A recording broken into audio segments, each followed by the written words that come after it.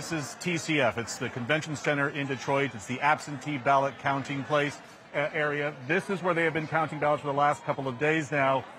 And the scene here is incredibly tense. We were here all day yesterday. I want to show you some of this room. There's about 134 Trump observers and challengers in here. There have been several individuals who have been removed from the room because tempers are flaring here. I also want to show you what it looks like for people trying to get in this room. So outside the convention center and at the doors of this, our producer Carolyn Sung has a shot up here of the doors just outside where the counting is taking place, and there is a throng of people who are trying to get in here, claiming that they also are want to be observers or challengers to the vote.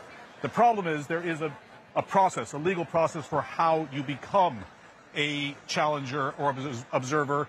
Officials here say that they have tons of them in this room right now.